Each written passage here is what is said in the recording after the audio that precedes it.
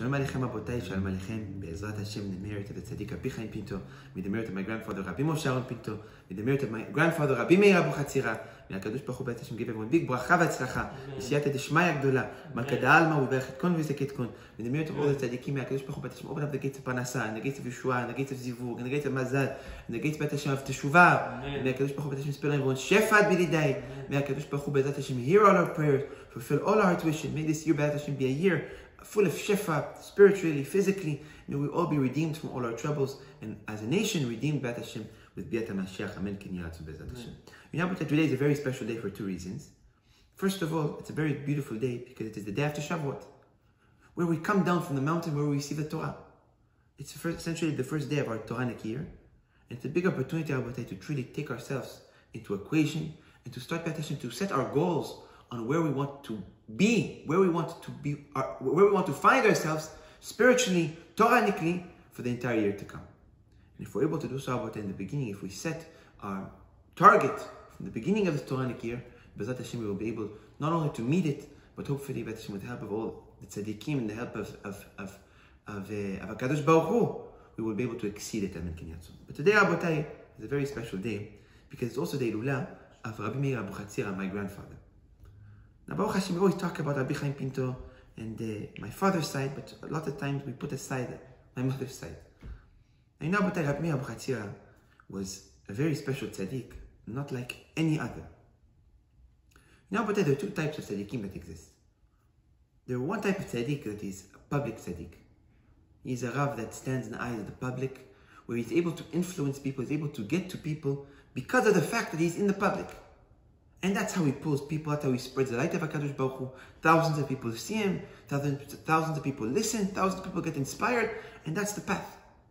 And then there's another type of tzaddik that is much more rare, especially in today's generation, where it is the hidden tzaddik, which is what we call tzaddik nistar.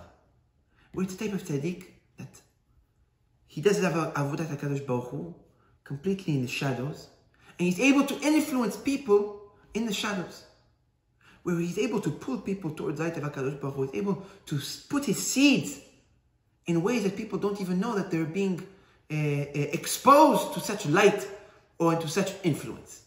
And that is his strength. But you know, Rabbi Meir was a tzaddik nistar, but not just like any tzaddik nistar. He was tzaddik nistar at another level. You know, to be at the place where Rabbi Meir was, and to still keep himself hidden, is a true accomplishment. And he even mentioned that throughout his entire life, where he always had the sentence that he would hold on to. He would always say, it's not easy to be poor. Or it's not easy to be hidden. It's not easy to be, to stay at such level. But that was Rabbi Meir's biggest strength. You know, but throughout the years, we've been able to, HaKadosh Baruch Hu merited us to be able to meet people from all around the world. Everywhere we go, we always meet people that say, you know, Rabbi Meir Abu Chatzira, and they tell us a special story about him. But each story was very unique, specifically just to them. Each one says, you know, when I met Rabbi Meir, he told me one word that didn't make sense. But that one word was cooking in my head and my heart for a week or two. And after a week or two, I understood really, truly who I was in front of. And that's how he influenced so many thousands of people. Where he truly smuggled light, smuggled seeds of Torah, of mitzvot, of emunah into people's heart without even them realizing that he was there. And that's what he actually called himself in his book, Man of Faith. What did he call himself? He called himself what? The smuggler. Where he always was able to smuggle light to enrich people's nishamot, to find every single person for who he is, and to enrich it, and to clean it, and to value it on who we are as Jews, as diamonds on an individual level. Where he truly lived what Rabbi Nachman Mikos says, where each Jew is like a diamond coin, just needs a little bit polishing. That was Rabbi Meir. It didn't matter if a person was wealthy, if he was a man of honor, if he was a man of fame, if he was a man of poverty, it didn't matter to him. Rabbi Meir, it was each man for who he was as a neshama, and was able to influence each and every one of the people he met on his own level. Well, like what we said on Shabbat, where HaKadosh Baruch Hu told Moshe Rabbeinu, Red minahar, go down from the mountain. Bnei Israel are not at the level where you are above the mountain, go down, be at their level in order to influence them. Rabbi Meir did that, but on a very individual level. which Rabotai is something that any tzaddik could only wish to accomplish such influence, where a person can be like an elevator, go to each person at his own level, to each person at what he's going through, and affect him. And that is why, Rabotai, I truly believe that it's an opportunity for us today, because in essentially the tzaddik, what he stood for when he was alive is what he's going to stand for after 120 years. If the tzaddik his entire life always stood for the fact that helping each and every one, regardless of his level, his state, who he is as a person, just coming forward to help one's neshama, then today that he's no longer here, nothing changed. If he was able to do so when he was alive to such high levels, then we can only imagine now that he does not have limitation, what he can do if a person just only reaches his hand out, asking for help, asking for merit. That's why it's so important, and it's such a great opportunity tonight to light a candle for Rabbi Abu Chatzira. And if you would like, you could even say, you know what, my grandson sent me to you. So it's like we say in Hebrew, protectia. It's connections. B'simcha, go do it. And that is what I want everyone to do. Light the candle to Rabbi Meir. Spill your heart out. Be honest with Rabbi Meir. Rabbi Meir always, he fed off people's good, of people's bad, of people's flaws, of people's strengths. Rabotai, it is a great opportunity. But before, Rabotai, we end, I would like to say a story. That this story really was a revelation for me of who really Rabbi Meir, my grandfather, was. Because when you have a person that truly worked all his entire life to be hidden and to not be seen by anyone, and suddenly you see truly that he was connected to all these big tzaddikim his entire life, you really start to put into proportion and to put in place who Rabbi Meir was and where he fell in. Now, but at one time, I was in Eretz Israel when I was in yeshiva. I was very involved with a certain bit Knesset where I lived. And one Shabbat, a few of my cousins, they came to spend Shabbat with us. And they wanted to go to a different bit Knesset. So I said, whatever's going to make the mishpacha happy, whatever's going to make the cousin happy, we do. So we waited for them and we waited for them. They came from a different city. They came from Yerushalayim. So they were late. So by the time they came to the house, they got ready for Shabbat. We were late for tefillah. Now it's never nice to be late for tefillah because we miss a part of the prayer, but also not good to show an example. So we came late. We entered the Beit Knesset. And by the time we already entered, it was already time when the Rav gave his Dvar Torah. Now it's a big Beit Knesset in Ashdod, in Tetvav, maybe 500 or 600 people. And the Rav is standing on the Echad, giving his Dvar Torah. And we came in.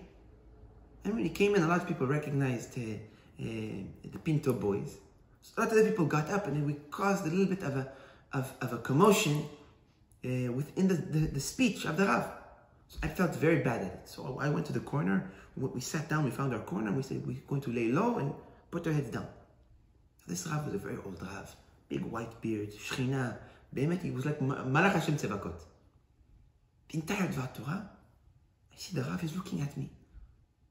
I said, maybe I upset him, maybe I hurt him, the fact that I came late, and maybe I made people moved, it made some noise, it bothered him in the Dvar Torah. I didn't feel good about it.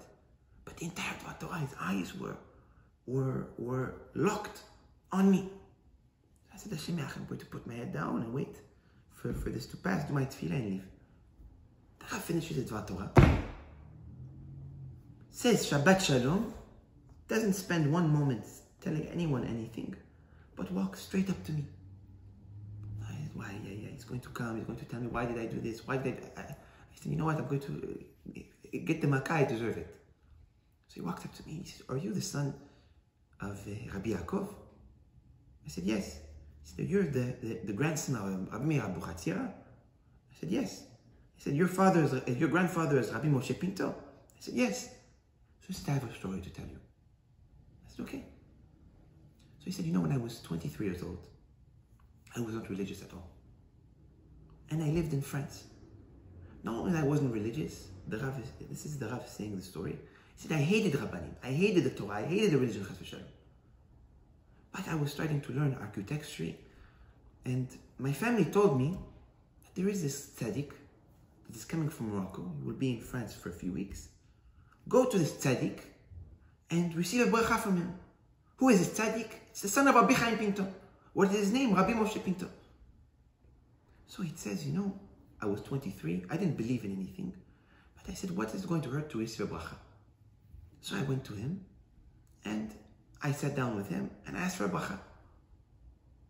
So Rabbi Moshe looks at me, the Rav is now telling me, and Rabbi Moshe says, you know, you're going to go to New York, you're going to do teshuvah by a Rav Abu Chatzira, and we will meet in Ashdod.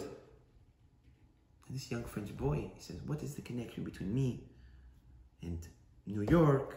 And what is this Abu Chatzira name? And what is Ashdod bichlal? Ashdod didn't even exist at that time. Now we're talking maybe 65 years ago. What is Ashdod bichlal?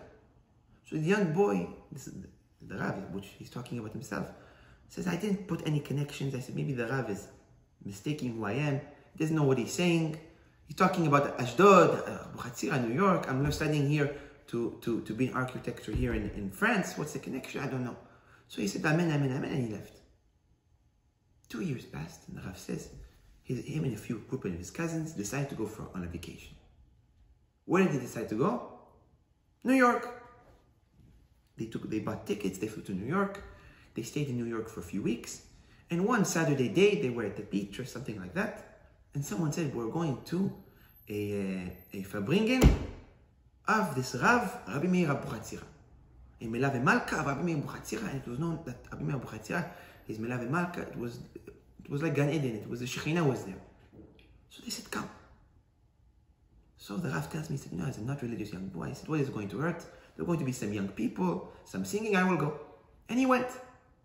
And when he was there, he met Rabbi Meir Abu Chatzira. And Rabbi Meir Abu Chatzira, like he did with everyone, was able to completely turn the person's head to see the light of the Torah and to completely transform his life in a moment. This Rav says, you know, when I was 23, I decided that Rabbi Meir, he mesmerized me. I want to stay with him. So he extended his trip another 2 months. And he said, I stayed with Rabbi Meir Abu Chatzira, your grandfather, not connecting what Rabbi Moshe told him years before. After 2 months, he started to do teshuvah, he started to keep Shabbat, he says. And then he said, I want to go to Eretz Israel. So after 2 months, he moved to Eretz Israel, went to yeshiva for 2 years, and became a Rav. After he became a Rav, he went to Yerushalayim. And he said, I searched for a community to build, to start off my life. But everyone in Yerushalayim told, and they said, you know, you are a Moroccan young boy, that you want to become a Rav, a Moroccan community. Yerushalayim is not the place for you.